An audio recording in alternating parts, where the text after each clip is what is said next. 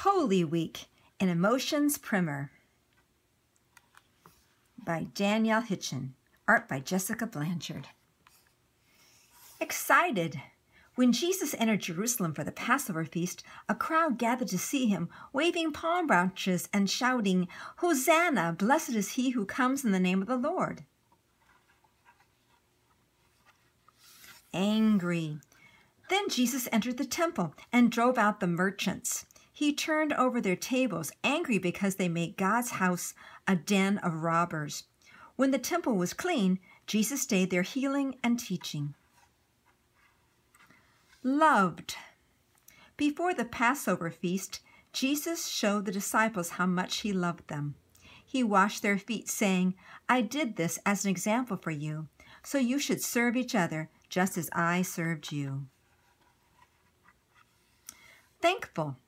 While they were eating, Jesus took bread, blessed it, broke it, and gave it to the disciples and said, "Take and eat.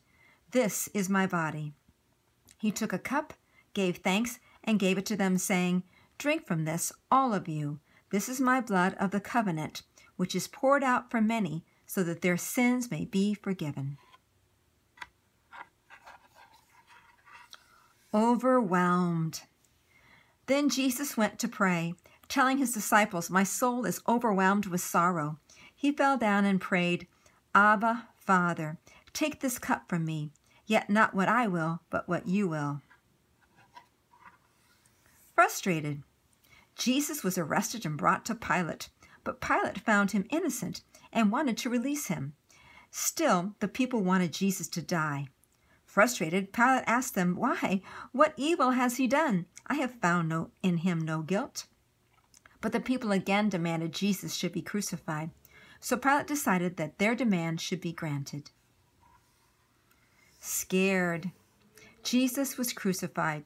The earth shook when he died, and the soldiers who were guarding Jesus were terrified, exclaiming, "Surely he was the Son of God." Sad. Many people were sad when Jesus died. They laid his body in a tomb and rolled a great stone to the entrance. He was pierced for our transgressions, and by his wounds we are healed. The Lord has laid on him the iniquity of us all.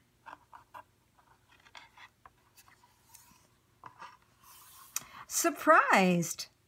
On the third day, women went to Jesus' tomb, where an angel descended and said, "I know that you seek Jesus, who was crucified. He is not here, for he has risen." Joyful! Jesus appeared to his disciples and said, "It's really me. Touch me. You can see that I have a living body. Go and tell people that they must change and turn to God, which will bring them his forgiveness. Tell this message in my name to the people of all nations." They worshipped him and returned to Jerusalem, overwhelmed with joy.